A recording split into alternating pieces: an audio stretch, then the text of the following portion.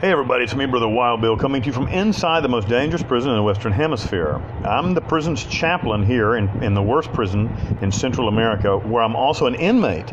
I was a hitman on the outside, a professional killer from 2006 to 2010. I've been in prison for 13 years, and here I am now giving you an audio diary. This is something that happened to me, an experience, a really religious experience that I had. Supernatural is a better word. Experience, supernatural, not a religious experience. A supernatural experience that I had last night.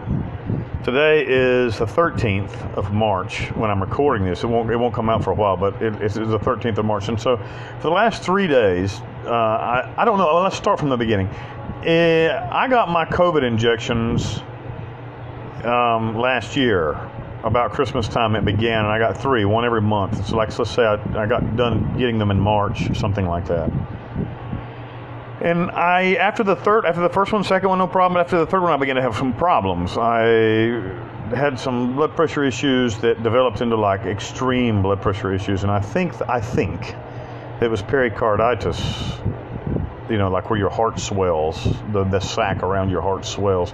But a lot of other people have had that problem with those horrible vaccines that are just garbage that nobody should ever get. And I'm sorry if you're like pro-vaccine, and maybe you didn't have a problem with them, but I certainly did. And I think I think they know that these vaccines are horrible. And what the hell? I'm getting off subject, but who in the hell sends you something you have to have 3 vaccines for, and then I still got COVID after it? I mean, that was absolutely worthless to take the vaccines, don't you think? Anyway, so it is what it is. That's what happened. And in June last year, a lot of you that have been with me for a long time, or at least up until that time, know that I almost died 2 or 3 times. At least twice during that time period. Like, you know, my blood pressure went to like 240 over, and like my blood vessels were about to explode. And of course, here in where I am, there's very little to no health care. When you get sick, you just die. And so I finally wrangled some blood pressure pills and a few other things. Stopped drinking coffee, my beloved coffee, for a long time, and I got myself semi-straightened out. Not perfect, but semi-straightened out. You know, my blood pressure's high. It won't come down over 150 over 90. But that's not lethal. It's not good, but it's not lethal. And so I just have to live with it like 140 over 90, 150 over 90. And the thing about it is the low number in the blood pressure is okay. So that, I think, is the most important part, is the low number. But anyway, so the last 3 days I started having problems. I couldn't breathe very well, you know. I just can't catch my breath, and not like I'm out of breath, but I feel like something's squeezing my chest. I feel like there's an elephant sitting on my, or not an elephant, but like maybe a small child sitting on my chest. The weight, like there's a 40-pound weight laying on my chest when I'm laying down. When I'm moving up, moving around, I feel good, and I began to get swimmy headed, and so I stopped drinking coffee. I started drinking a lot of water, fasted. None of that, nothing helped. I started taking those god-awful blood pressure pills again, which have such terrible side effects. Again, no change. It worsened and worse. Last night, I felt really bad, and I don't like to bitch about my problems. You know, like I didn't tell my friends very much. I didn't even tell, you know, the people that I love. You know, so there's anything anybody can do for me. And so there's no reason to tell. And so anyway, so I was in here, and before I went to sleep, I took a blood pressure pill and drank a whole bunch of water, getting up every hour to piss. You know, that's wonderful when you're trying to sleep. At 3 o'clock in the morning, I woke up and like just couldn't breathe. And I don't mean I couldn't breathe. I could actually breathe, but it was like hard to catch my breath, you know? And I felt like something was sitting on my chest, like literally, like I felt like I was a weight. And when I stood up, I felt a little okay, really lightheaded. I mean, I felt like, and I was looking normally, when my blood pressure is out of whack, I can look at my arms and see that they're very vascular, meaning that the veins, like where you're in your biceps, the veins in your forearms are really swelled up. Veins in my hands, my feet also, or get like really big. Get like through the skin, I can see them more pronounced. And that wasn't the case last night. I'm like, that's what I was like, I don't understand how I feel. I don't understand why I feel like this, because like from outward appearance, it feels different. It's not the same as it was last time. First of all, I don't feel the same as I did last time. And second, I don't like my heart. I don't feel that flutter in my heart, from having really high blood pressure.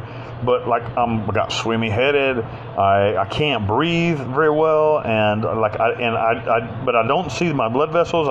Anyway. So it was like really different, and it got worse. And I laid down. I just couldn't breathe. I couldn't get comfortable.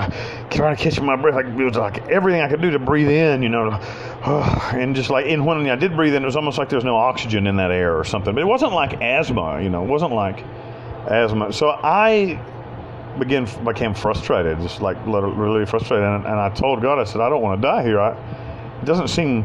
I don't want to die. I don't mind to die. I'm not afraid of death. It doesn't scare me. I have to die. I know that one day. But I don't want to die here all alone in this dark concrete shithole, I don't want to die here in this place. And so I asked God, why is this happening? I'm doing everything right. I'm exercising. I'm eating well. I'm not overweight. I actually have lost weight in the last month. I felt like I was a little bit overweight, so I lost like 10 pounds last month. And I don't know why. I've been really working out. And why is this happening to me? And God said, you ain't asking me for help. You ain't asking. And this is what he said in my heart. I'm like, obviously God doesn't come down from heaven and speak to me. But in my heart, it said, you haven't asked me for help. You're still not asking me for help. I haven't helped you because you've not asked. If you want my help, you have to ask for it. I'm not negating you. I'm not denying you, but you haven't asked for my help. So I got immediately on my knees and I used the name of Jesus Christ. And I said, Jesus, God, please help me. I don't mind to die, but I don't want to die here. I'm trying to do everything right and I'm lost. I just don't know what to do. And I'm in this dark hole in hell and it's 4 o'clock in the morning and I can't breathe. Please help me. And I felt a vibration in my chest. It's almost like a guitar string. I didn't hear anything, but I could feel like a bing in my chest for just a brief second. And like immediately I could breathe, immediately. And I still felt swimmy headed and shitty, but immediately I could breathe. And then in about 5 minutes, I felt completely normal as I feel right laying here. I'm laying on my bunk right now recording this, and I feel completely normal. And from that moment, I have felt normal. So, you can believe whatever you want to believe. I'm not a faith healer. I'm not like some, I don't believe in snake handling and drinking poison and, and I'm not I'm not even a charismatic. I'm not loud when I worship God. But I'm telling you that there is power in the name of Jesus Christ. You believe whatever you want to believe. I hope you will take something away from this. And I would encourage you to experiment yourself with the name of Jesus Christ in a positive way, because I asked Jesus for help last night and he gave it to me. So I mean, like, I'm giving you a testimony here of that power. There's a supernatural power in the name of the Lord Jesus Christ, and I really experienced it last night.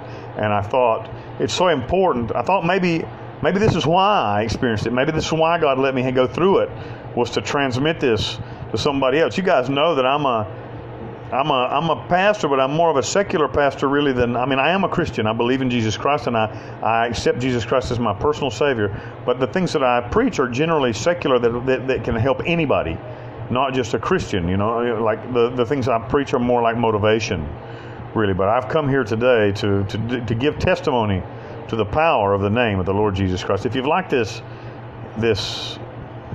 testimony, this supernatural experience that I had, spiritual experience that I had, please like the thing. It really helps when you like. If you've listened to this far, stop doing it. It won't take you 2 seconds to just touch with your finger and like the thing and subscribe to the channel.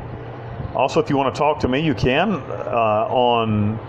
In the description box, there are links to the Facebook and Instagram where you can direct message me, actually. There's a Facebook group there, an Instagram account there where you can message me and talk to me directly. Also, if you want to know more about me, there's a Wikipedia link there, and you can pick up a copy of the book that I wrote, Long Live the King Wild Bill, about my experiences with Panama Justice in my first year in prison. So that's available on Amazon, and there's a link there. All those links are in that box below. So God bless you guys. I love you guys, and I hope to see and hear from you soon.